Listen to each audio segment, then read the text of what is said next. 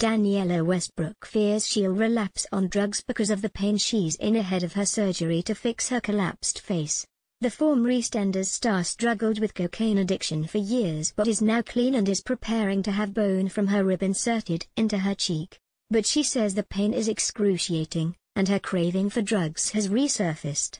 Telling The Sun, "It's enough to send you back to drugs. But I won't do it. It has been a shocking time, a shocking 2 years health-wise.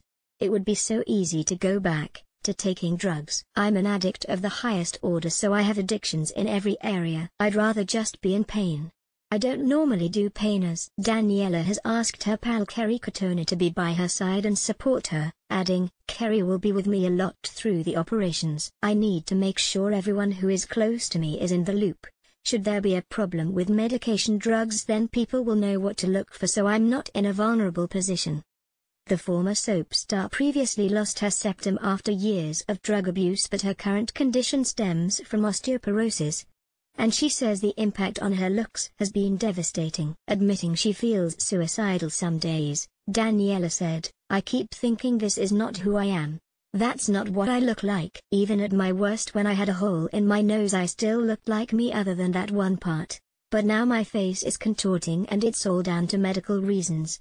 She said, "There are some days when I just don't want to get out of bed. I feel suicidal because I just look so ugly. I just don't look in mirrors. I spent years of taking drugs and I had the effect of that. But then I tried to better myself after getting clean by having surgery to correct things."